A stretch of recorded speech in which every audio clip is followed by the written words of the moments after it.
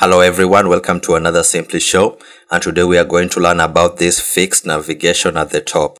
This kind of navigation helps the users not to scroll back to the top to access the navigation after scrolling down.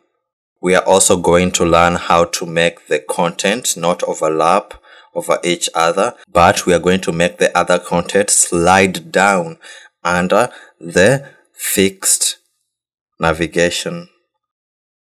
So before we start, as we always do, please download the exercise files to follow me, and all the exercise files are under the Google Drive and they are in the link below. Please do that. So let's get started.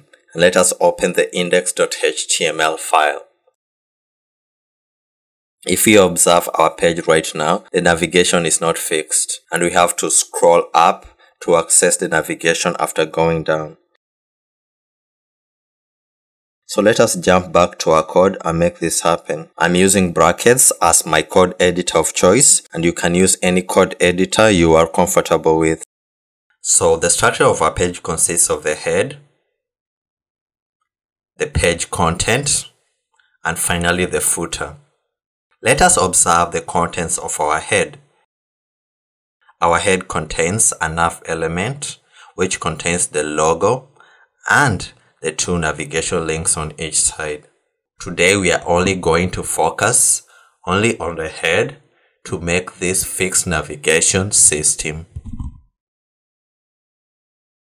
So let us start styling our navigation.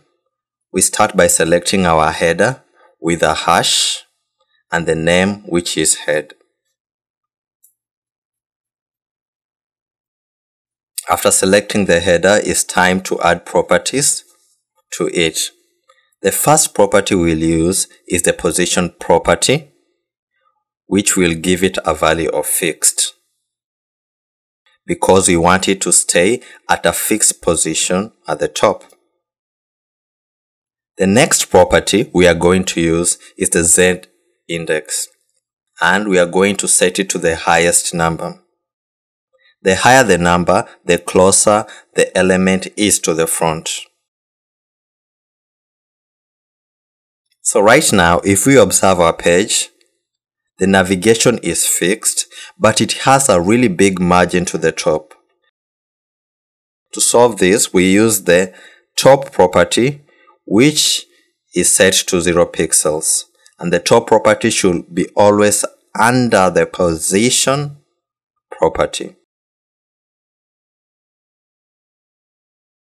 And now let us look at our page again.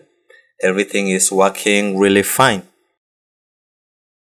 That's it for today. Today we have learned how to make this fixed navigation system, which enables the user to quickly access the navigation when he or she has scrolled down. Thank you for watching this Simply Show, and please subscribe, like and share it with your fellow designers and your fellow programmers, and see you next time for another Simply Show. Goodbye.